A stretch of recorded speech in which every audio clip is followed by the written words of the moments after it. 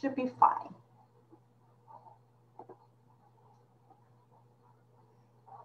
And it says we're live. And I just like to, Carol, I just like to make sure that we are live because you know how Facebook is.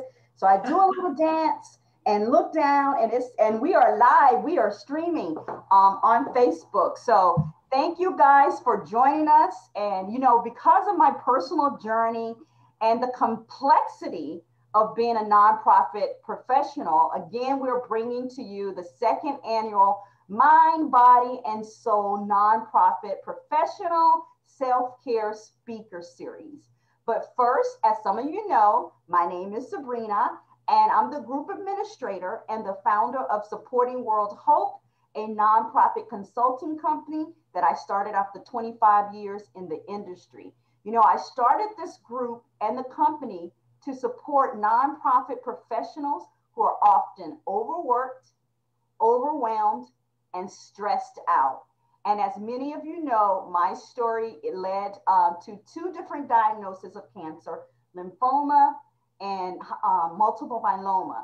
But today I am excited because today is January the 12th. And not only do we have a great speaker and a great topic with Carol Gillespie Smallwood, today is my second birthday.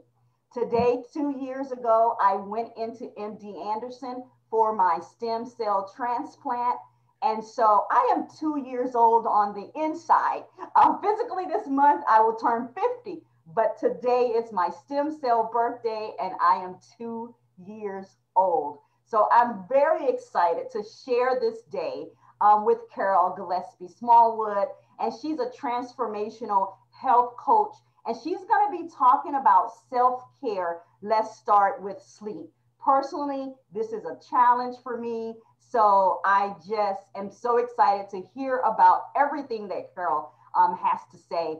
But before we get started, click the like or the heart button if you can hear me loud and clear. If you have a question, please post the question in the comments. I ask that you click the heart and like button so that I can acknowledge that you're here, one, because that's the only way I know who is in the crowd. And two, it is going to help us with our Facebook algorithms to keep this feed at the top. Even if you're watching in replay, put hashtag replay. Let us know where you're from. I always like to know where people are tuning in from. So with that in mind, we will get going here. But while Carol is sharing her screen, I am going to turn it over so that she is the host, so that she can share her screen. And while she is doing that, I am going to tell you a little bit about Carol. So Carol, let's get into it. Carol, first of all, how are you doing today? I am doing great. How are you, Sabrina? I am doing well today as well. As you just found out, today is my birthday. So I get to celebrate two birthdays in January, the stem cell transplant birthday, and then my physical birthday is January the 31st. So I'm just excited. Well, I am thrilled to be sharing this special day with you. Thank you. Thank you. And it's around such a topic that I confide in you that, you know, I struggle with to this day. And I know a lot of people struggle with that topic and they need help around it. So, you know, I'm just so excited to have you. So I'm going to share a little bit about Carol and her bio. So Carol Smallwood is a certified transformational health coach with a master's degree in public health. Having worked in executive management for over 30 years, she understands putting your career before yourself and your health. Today, she works with professionals who have tried to take charge of their own health, but fall short because they don't have a system, support, or accountability to show them the way. She helps her clients get motivated to take action, gain control and confidence, and change their health habits for good. Her passion and knowledge of health habit change allows her to guide professionals to make meaningful, lasting changes in their health and life without sacrificing what is important to them. And I will say this, Carol is a nonprofit professional, having served as a CEO of her organization for many, many years. So she knows firsthand what she's talking about, and she knows firsthand what our struggles are. So with that, I would like to turn it over to Carol. Thank you so, so much. You know, I was sitting in my office after a disastrous board meeting, and I just buried my head in my hands, feeling as low as I ever had. I felt like a complete failure.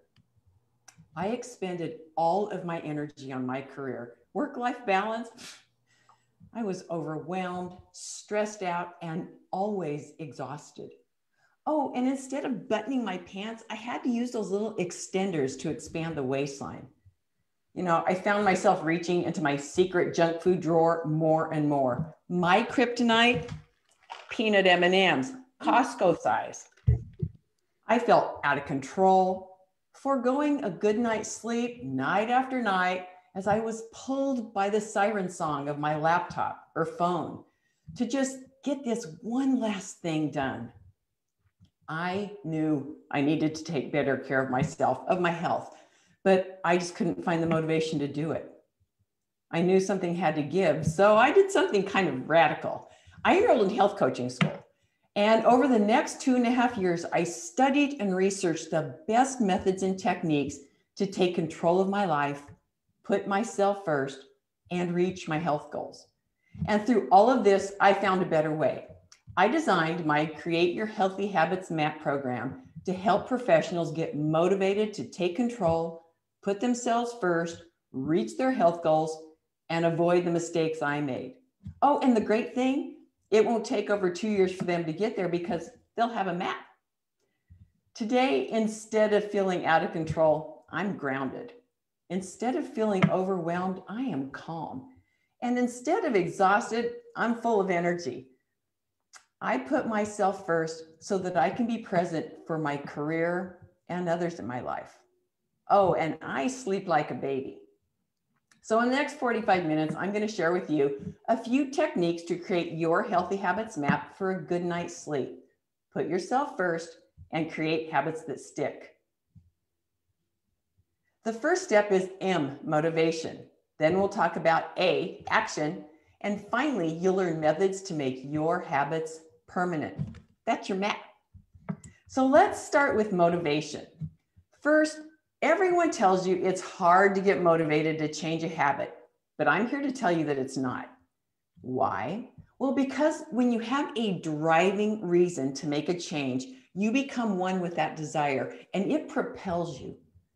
So we begin by determining your why, the reason deep down in your soul for wanting to make a change at this time. I call this your big motivating factor or your big MOFA. I take my clients through an exercise to get to that sole reason. But for now, take a minute to think about that driving reason deep down in your soul for wanting to change a habit, say to get a consistently good night's sleep. And just write that down.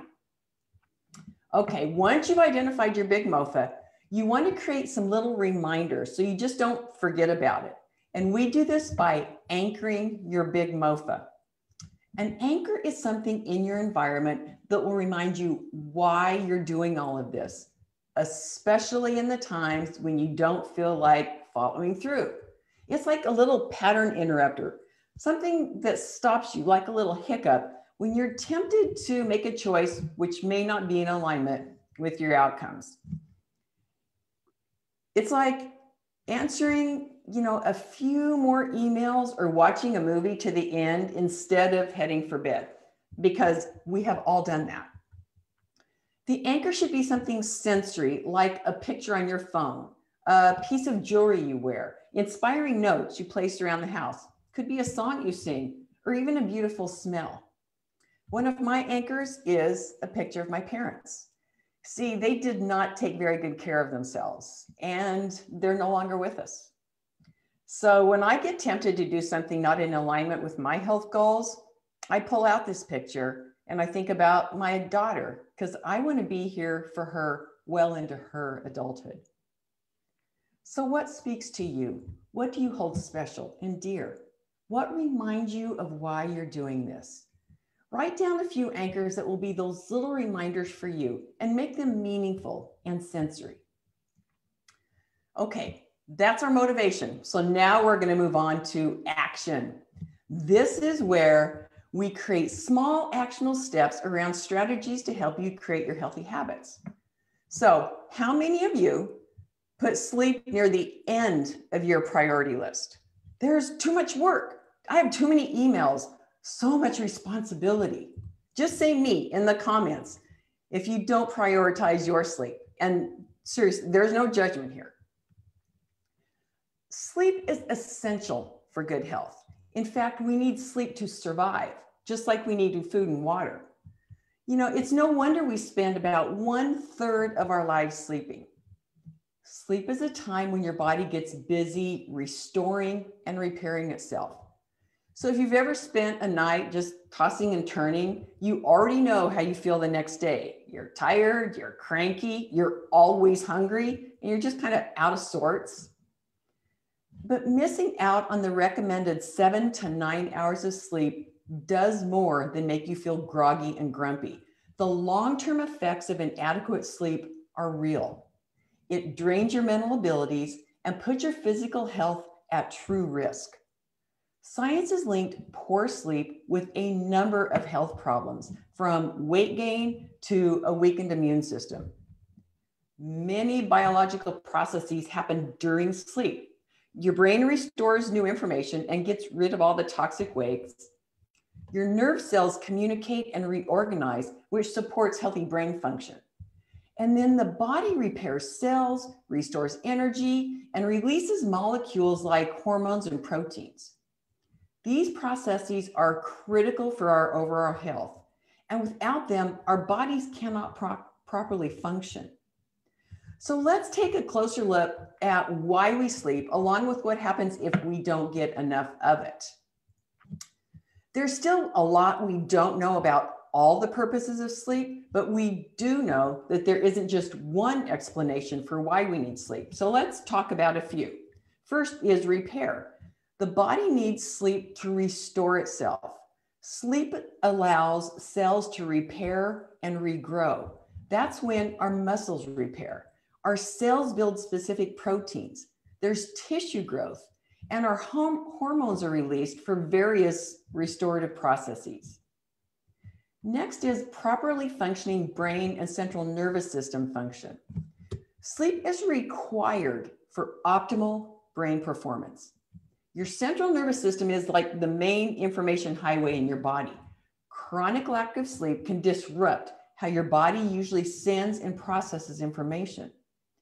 When you're asleep, your brain system that performs waste clearance clears out all the waste from the central nervous system. It basically detoxes every night by removing the toxic byproducts from your brain that build up throughout the day. Now, this allows your brain to work well when you wake up in the morning. Sleep also contributes to memory function by converting our short-term memories into long-term memories, as well as just by erasing or forgetting all that unneeded information that might otherwise just clutter our nervous system. And when you don't get a good night's sleep, you may find it difficult to concentrate or learn new things. In addition, lack of sleep negatively affects problem solving and decision-making skills, as well as hinders our creativity. So think about these ways sleep maintains and sharpens our brains. As a nonprofit leader, how high a priority do you put on being sharp throughout the day? And now consider, how high a priority do you put on getting a full night's sleep? Next is our emotional well-being. During sleep, brain activity increases in areas that regulate emotion, thereby supporting our emotional stability. Now, one example of how sleep can regulate emotion occurs in the part of the brain in charge of the fear response, which controls your reaction when you face a perceived threat, like a stressful situation. So when you get enough sleep, you respond in an adaptive way. But when you're sleep deprived, you're way more likely to overreact. It's also likely you feel a little more impatient or prone to mood swings when you lack sleep. I think we can all attest to that. Let's talk about weight maintenance. Sleep affects your weight by controlling hunger hormones. These hormones include ghrelin, which increases your appetite, and leptin, which increases the feeling of being full after we eat. So during sleep, ghrelin decreases because you're using less energy than when you're awake. Lack of sleep, however, elevates ghrelin and suppresses the leptin. And that imbalance makes you hungrier, which may increase the risk of eating more calories and gaining weight. And recent research shows that chronic sleep deprivation, even as few as 5 consecutive nights of short sleep, may be associated with risk of type 2 diabetes, obesity, and metabolic syndrome, which is a group of medical conditions present all at the same time. And that includes high blood pressure, low HDL, which is our good cholesterol levels, and excess abdominal fat. These all increase a person's risk of heart disease, stroke, and diabetes. And if you don't sleep enough, you may feel too tired to exercise. And over time, reduced physical activity can make you gain weight because you're not burning enough calories and you're not building that muscle mass.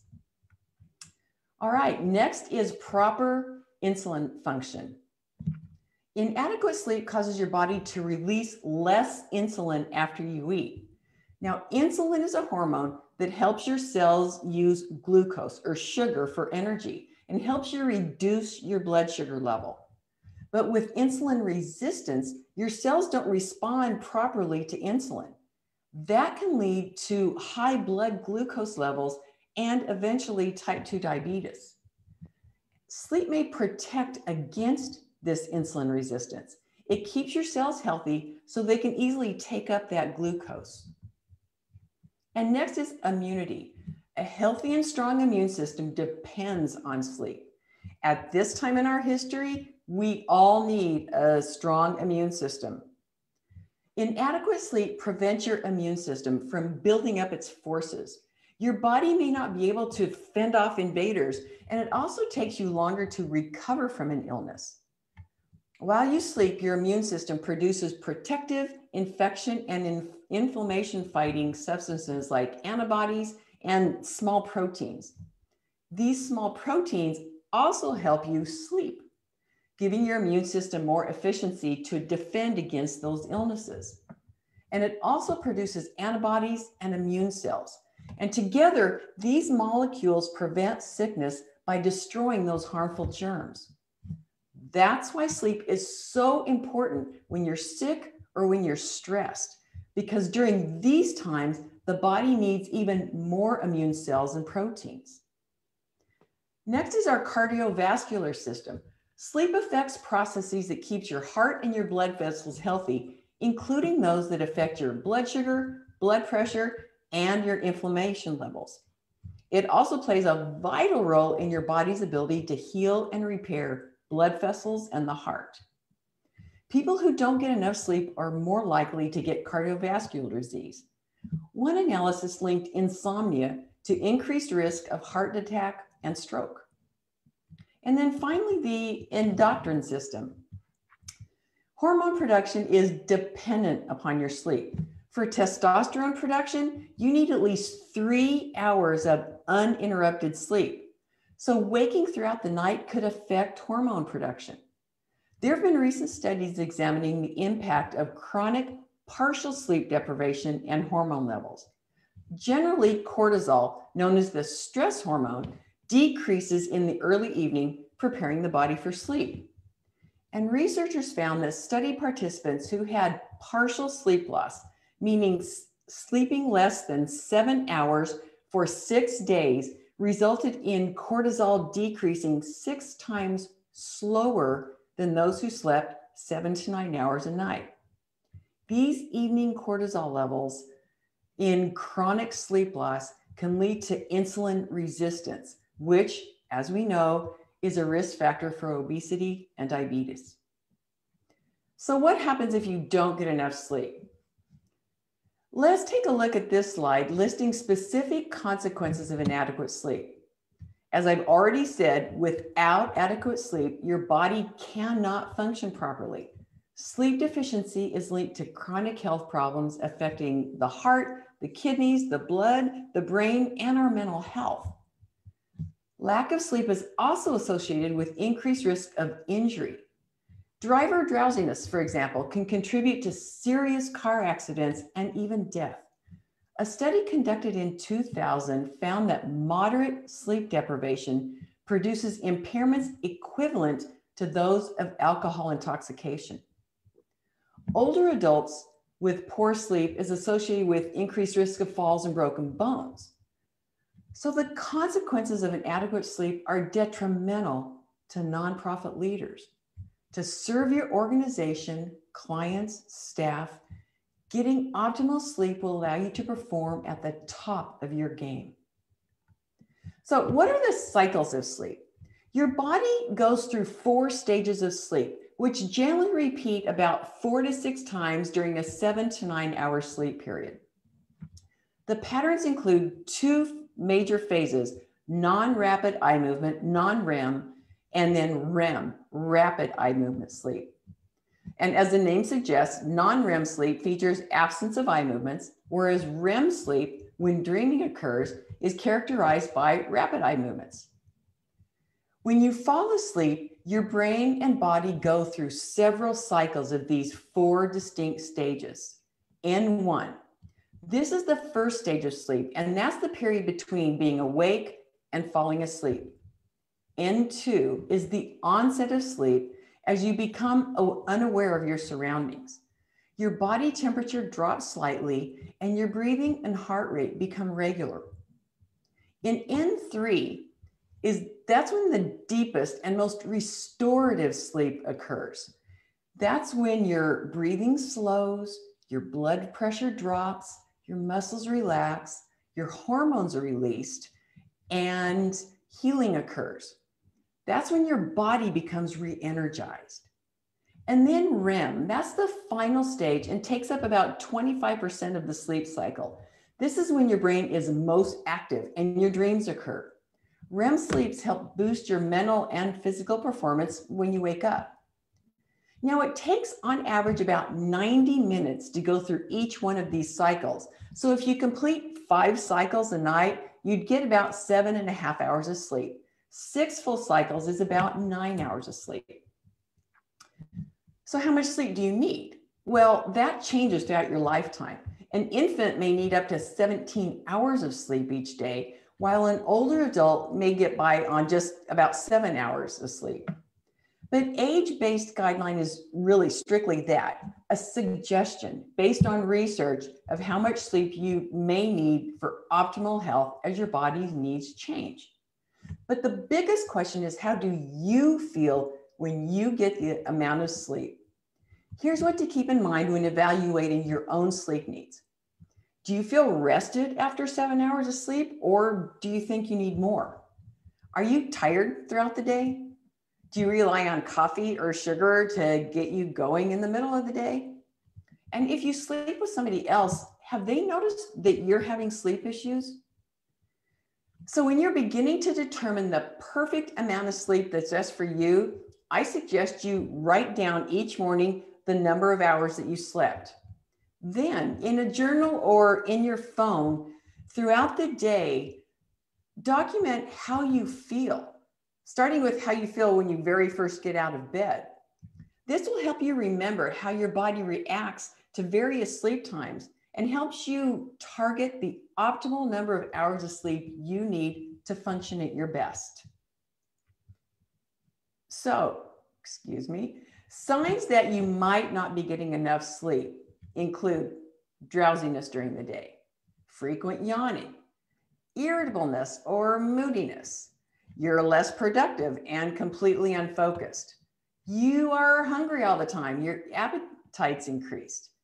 and your judgment and decision-making just aren't what they used to be. Now, the CDC and the American Academy of Pediatrics suggest the following sleep durations based on your age. So just find your age on the chart, and that's what they recommend. So how do you know when you should go to sleep each night? Well, for most of us, wake-up time is a constant. What time you go to sleep, though, depends on your work schedule, your social life, family obligations, the newest show streaming on Netflix, or simply when you start to feel tired. But if you know what time you have to get up and you know the specific amount of sleep to function your best, you just need to figure out what time to go to bed. Now, this slide provides the best time to go to bed based on your wake-up time and your natural sleep cycles. So what if there was a way to easily fall asleep and get a good night's sleep? Well, you are so lucky to be here today because I'm going to give you 14 proven strategies to help you sleep better. So number one, increase bright light exposure during the day. One of the keys to feeling sleepy at night is to kick off your day with natural light. So if you get great morning sun in your bedroom, open up your blinds and just let it stream in.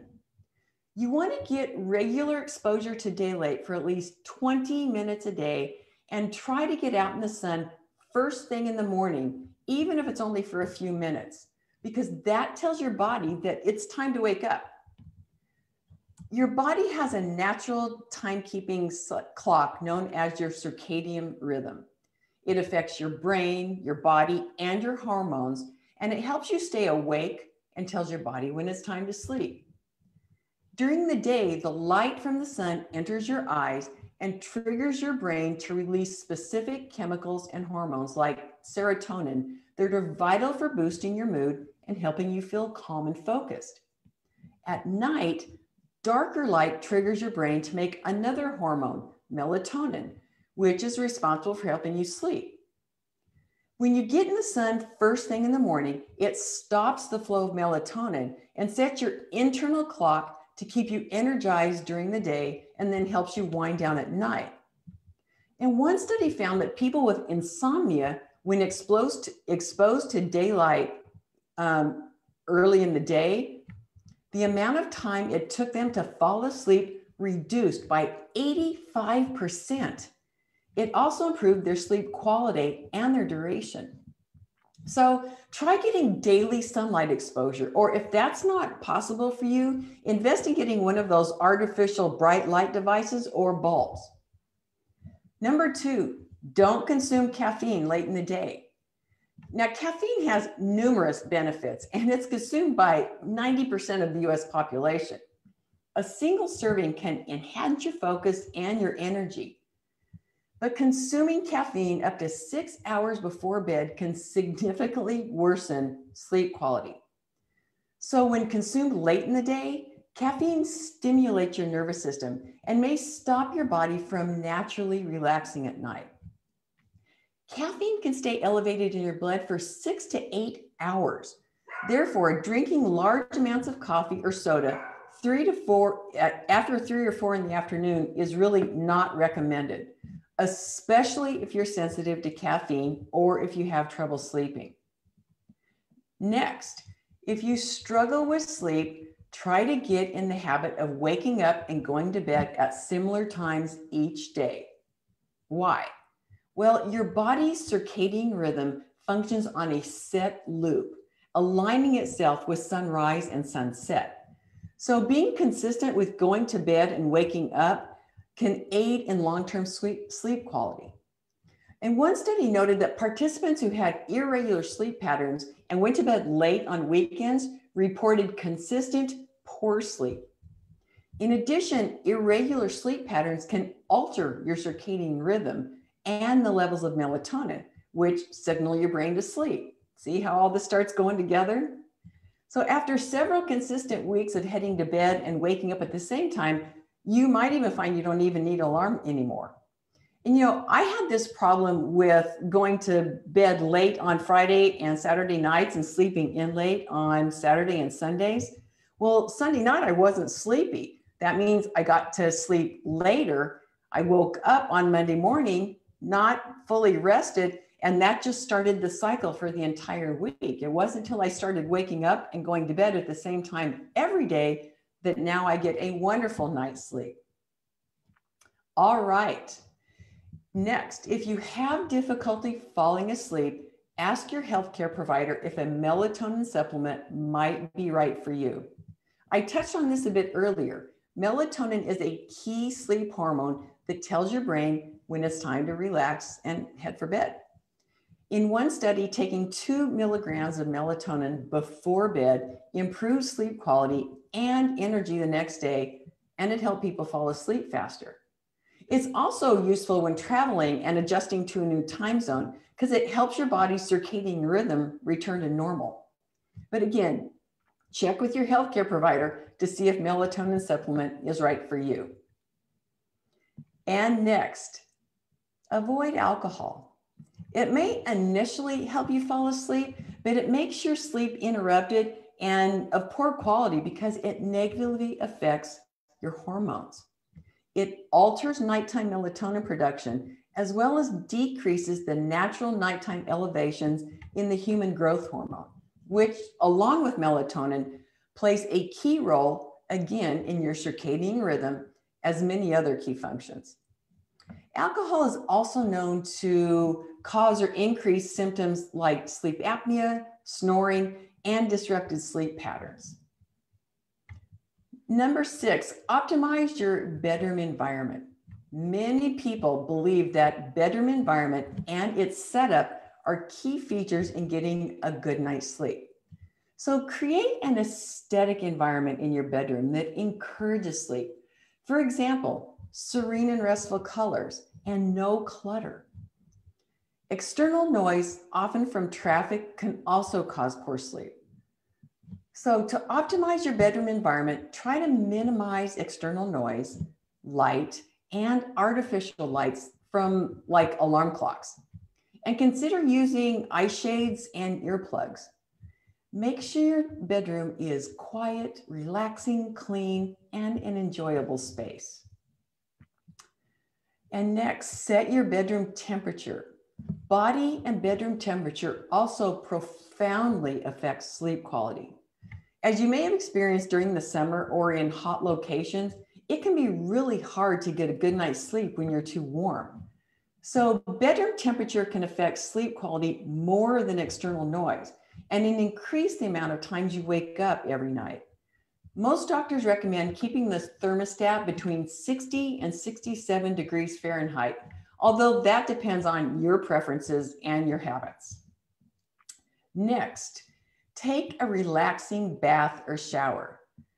Speaking of temperature, when you take a warm bath or shower before bed, it can help you fall asleep and improve your sleep quality even in the heat of summer. And the optimum time to take one might be an hour or two before going to bed. So why do hot baths work? Well, for the opposite reason most people think. You get into a hot bath and you get out and you think, oh, I'm all nice and toasty. I'm going to get into bed and I'm going to fall asleep because I'm warm. And the opposite is actually true. Our core body temperature changes throughout the day. We tend to gradually cool by evening before we go to sleep. So our body core temperature needs to drop by about 2 to 3 degrees to initiate a good night's sleep and then to maintain deep sleep. So enhancing that natural cooling of the body's core temperature may be a way to promote sleep. So what happens with a bath is you actually bring all of the blood to the surface. And for you to get heat out of the core of your body, you need to release it through the outer perimeter surfaces like your hands and your feet. Your hands and feet are wonderful heat radiators. So you're essentially coaxing the heat out of the core of your body to the surface. Now, if you don't want to take a full bath at night, you can warm your tummy with a hot water bottle, which raises your core temperature. Next, don't eat late in the evening.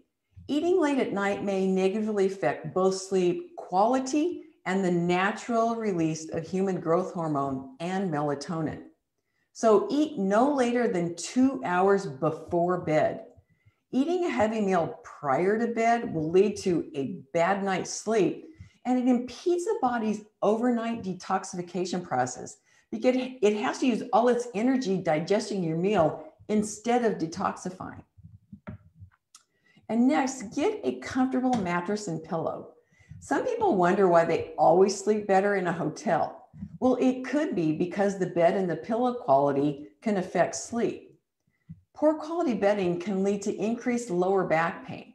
As a matter of fact, one study looked at the benefits of a new mattress for 28 days, and it reported that participants who slept on the new mattress had reduced back and shoulder pain and reduced back stiffness.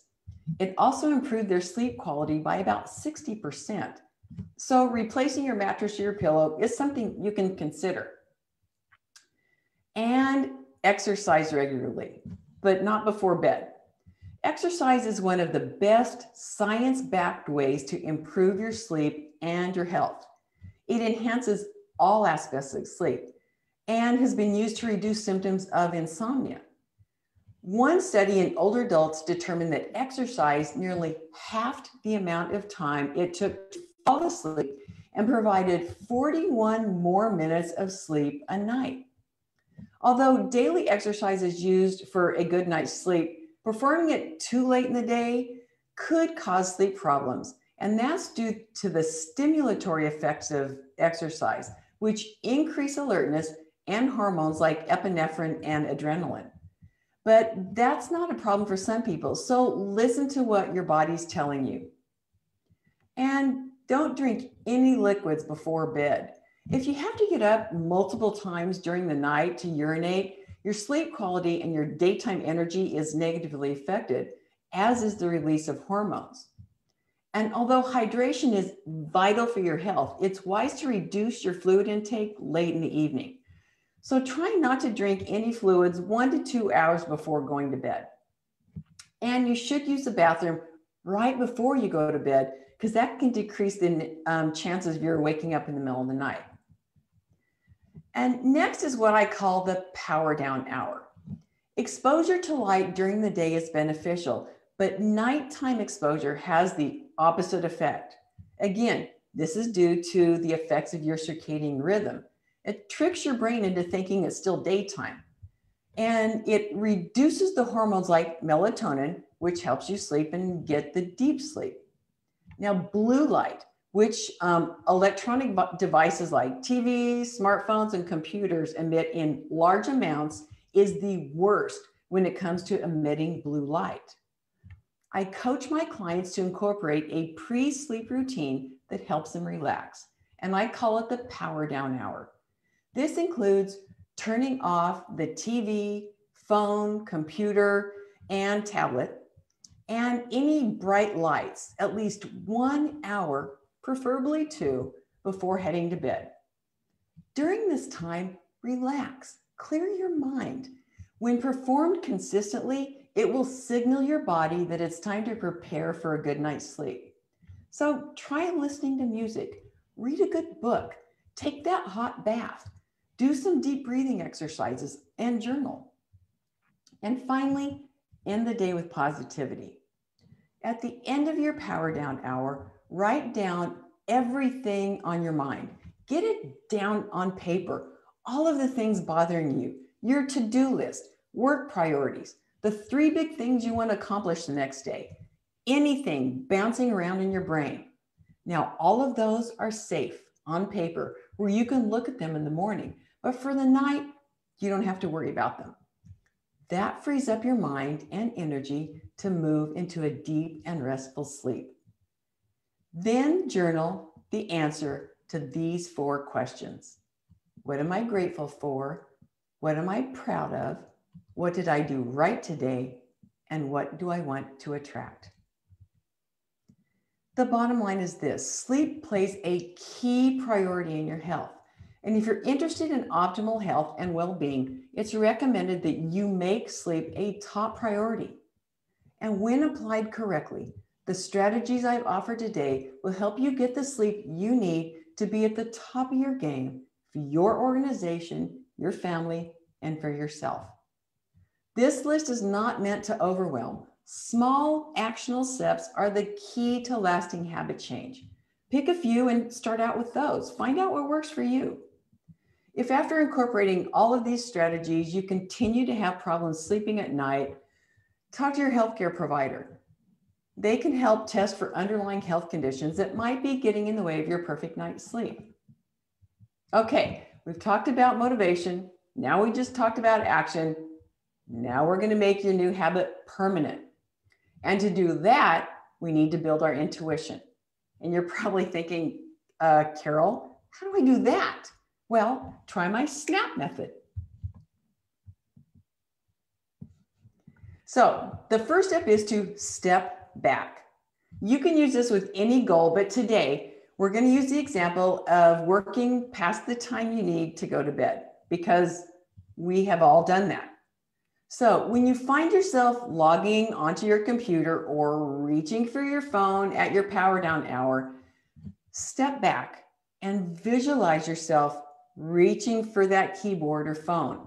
We're working to break out of autopilot. What are your cues to reach for the device? What are your emotions? Are you fearful of something? Anxiety? Are you avoiding something? Are you stressed? Write it down. It's important to keep track of your emotions. Next, no judgment. Let go of judgment and replace it with curiosity. Let's face it, we are our own worst critics. Have you ever looked up at midnight, glassy-eyed, having not been productive even after working on something, and just beating yourself up? Why did I do that? You're so stupid. Stop judging yourself. You know what that does? It leads to more unhealthy behavior. Your brain is a pleasure-seeking machine. What happens when you're not taking care of yourself? Likely, you start to beat yourself up. Your brain processes that as pain. It starts looking for pleasure again. And what's the easiest way to pleasure? Well, continuing to scroll on your phone, or possibly reaching for junk food for comfort or energy. That reinforces the judgment. See, you are weak. You have no self-control. You're such a failure. Why even try? It's a cycle, and you're just reinforcing that behavior. So throw away judgment, approach it with curiosity. Get curious. Isn't it interesting that I'm working late into the night, but I know I'm not being productive? I've reread the same paragraph 10 times and I still don't know what I've read. What am I worried about? Am I fearful? Am I frustrated? Am I trying to avoid something? Replacing judgment with curiosity is a game changer. You're breaking the cycle of the unhealthy behavior, and then you're beating yourself up. The next step is to align. Ask yourself, does this behavior align with my why, my big motivating factor? Is this choice I'm making right now in alignment with my health goals? When you do that, it's likely you won't forego a good night's sleep, because you're asking yourself, why do I want to be healthy? And is this in alignment with that? Okay, you're about to pick up your phone to answer just a couple more emails. You've stepped back, you've let go of judgment, and you're asking yourself, is this choice in alignment with my big MOFA? The next step is the most important one, and that is to provide. Provide your body with what it needs. Don't see your emotions as bad. All emotions are a gift. They're your body's way of telling you that you need something. I tell my clients, listen to your body's whispers before they turn into screams. Your body is seeking pleasure. It wants a good, safe, and a healthy choice. Ask the question, what feeling or emotion is coming up for me, and what can I do to answer that? My client Mona had trouble not only falling asleep, but staying asleep. She woke up almost every night around 2 a.m., anxious about the upcoming day. She found that when she performed her power down hour, takes a warm bath, does her end of the day with positivity journaling, she doesn't go to bed filled with anxiety. When she lays her head down, she's relaxed and her mind is clear. She now consistently gets a good night's sleep. So the next time your brain automatically thinks, I'm just going to check my email one last time, just say, oh, snap, and go through the snap exercise. Step back, no judgment, align, and provide. I hope you found this information helpful. You know how to find motivation to conquer your health goals. You have strategies for a good night's sleep. And now you know how to make your new habit permanent. That's your healthy habits map. One of the most common questions I get is, Carol, my life is one hurried mess. Can you still help me change my health habits? And the answer is yes. Whether you've never tried to change a habit, whether you've tried and failed to change a habit, or whether you've changed habits in the past, my program will help you change your healthy habits and make them stick. To help you set the stage for a good night's sleep, I'm offering to you my End the Day with Positivity 7-day journal. My clients find that, as simple as it sounds, it really works and they get a good night's sleep. You can go to cgshealthcoach.com/End the Day with Positivity to download that and start using it tonight. Picture a day when you have so much energy that you're able to give your organization the attention it deserves and have the energy to go for that long walk after work. Picture a day when a colleague comes up to you and says, you are on fire. There's a huge difference in you. What are you doing? And picture a day when you can look back on your whole life and know that you live without limitations, with focus and clarity. Thank you so much. I hope you enjoyed the rest of the upcoming speakers. Sabrina, what questions can I answer for you? I do have some questions, so let me see if we can bring you back up on screen. I think we're good. So one question is, and this makes me laugh, is, can you catch up on sleep? It looks like we lost Sabrina. Oh, there she is. Yes. The one question I have is, can you? Oh, my sound went off. Just 1 second. Okay. I think this is a funny question. Can you hear me now? Yes. Okay, perfect. The question is, can you catch up on sleep? You can't catch up on sleep. It's not a cumulative kind of thing. It needs to be consistent. So that's why when you don't sleep, when you don't go to bed at consistent times all 7 nights, and you kind of don't get enough sleep during the week, and you stay up late on weekends, it disrupts it for the whole week. So you can't catch up. You need to make that consistent. Okay. I have another question here. The question is, what if you are a night owl by nature? How do night owls get better sleep? It's all about the circadian rhythm. So when you go through the 14, one of the first things I would say is you need to set your consistent times for getting to bed, because you know what time you have to get up to start your day. So work on that. It's a work in progress. It will take time. And then first thing in the morning, get out and get that sunlight. It sounds crazy, but that tells your body it's time to get up. It's time to wake up. Because you have to reset that circadian rhythm. And don't get into the habit of staying up late on those weekend nights. Try it for 2 weeks. Okay, try for a month. For a month, try on the weekends to get up at the same time you do on weekdays. One thing I found is, oh my gosh, I have so much time in the morning to be productive on weekends because I didn't sleep my morning away. But that really did help me reset my circadian rhythm, because I too was a night owl. So just try it for a month. But when that sun comes up in the morning, I know it's a little different in the winter, but get out in that sunlight to reset that circadian rhythm. Okay. And this is going to be our last question here. Let me make sure I read it correctly. Essential oils, does lavender really work? I think lavender works. So in my bath, so I take a bath every night, And I actually use Epsom salts because Epsom salts has magnesium. Magnesium also relaxes you.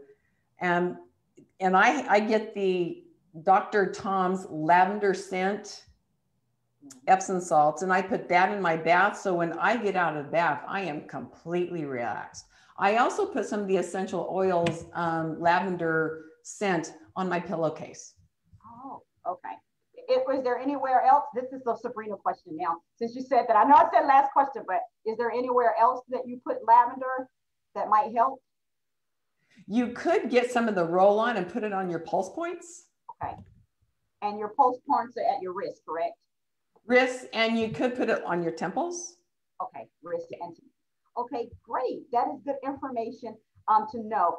Thank you, Carol, so much. I will make sure that we drop your contact into the comments so that everybody can sign up for your item and for your end of the day with positivity.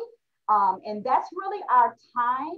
I know that there are such great questions. If you have any more questions, feel free to put them in the comments. I know that Carol will be more than willing to answer any questions that you may have. So Carol, I just did want to make sure that you had the opportunity to have the last word at this point, if you had anything you wanted to add.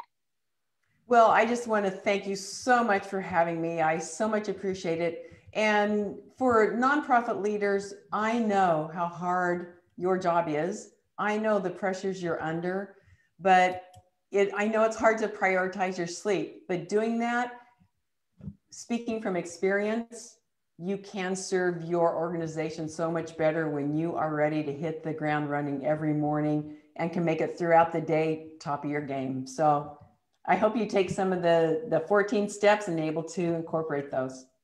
That is so true. So that is our time. Tomorrow, I invite you to join us again at 2 o'clock. We're going to be discussing fitness and health through positive mindset. We're going to have with us Susan Hines-Lovely, and she's a health and fitness coach. And I will leave you with this. Your mission matters and deserves to be highlighted in your community. Your mission matters and can be an inspiration to those who need it the most. Your mission matters and deserves to be funded at its fullest capacity. Again, thank you for joining us, and I'll see you tomorrow at the same time. Y'all be blessed.